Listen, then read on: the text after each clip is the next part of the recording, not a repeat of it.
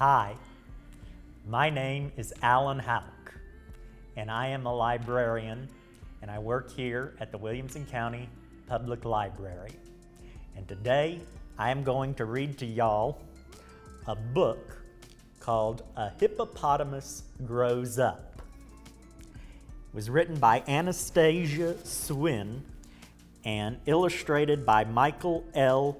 Denman and William J. Hewitt.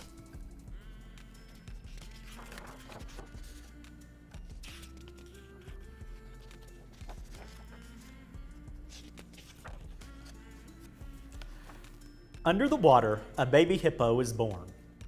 He pushes off the water's bottom and pops above the water. He takes his first breath of air. Baby hippos are also born on land. Hippos can walk or run just minutes after they are born. Peekaboo! The hippo's nose, eyes, and ears stick out of the water. The hippo can only breathe above water. The baby hippo goes back under the water to feed. His nose and eyes close as he drinks his mother's milk. Hippos spend at least 18 hours a day in the water. They stay in the water for so long because their skin dries out quickly in the heat. After several weeks alone together, his mother takes him to meet the herd. Female hippos are called cows. Male hippos are called bulls. Baby hippos are called calves.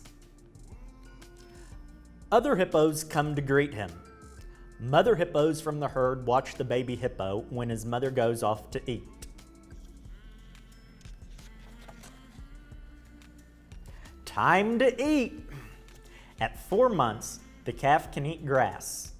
As the sun goes down, the calf follows his mother to her eating place. After calves stop drinking milk, they only eat plants. They follow their mothers on private eating trails. After they eat, the calf and his mother go back into the water. Splash! In the cool water, the calf plays with other male calves. They learn to fight through play fighting. Growl, snort, roar! The calves make a lot of noises as they play. They open their mouths wide to show their teeth. Hippos have tusks like elephants, but a hippo's tusks are inside its mouth.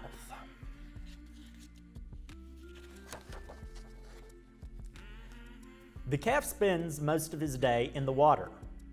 Now he is big enough to walk on the bottom of the lake. Adult hippos can stay underwater for 5 to 6 minutes. They are too heavy to float or swim, so they walk on the bottom instead. The calf takes a deep breath and sinks under. When he goes underwater, fish nibble on him and clean his skin. Hot, hot, hot! Out of the water, the sun burns the young hippo's skin. He rolls in the mud to cool down. When the mud on his back dries, the calf goes back to the water. An egret lands on his back and eats bugs off his skin. When a hippo stays in the sun too long, it sweats a red goo that looks like blood. As the young bull grows, he plays with the older bulls. When the young bull reaches maturity, he leaves the herd. He finds a partner and mates. A bull's territory is called a refuge. A new hippo is born. The young bull is now a father. The mother brings the new calf to meet the herd. The new calf will grow up on the African plains just like her parents. Hippos are one of the largest animals living on land. And that is the end of that book.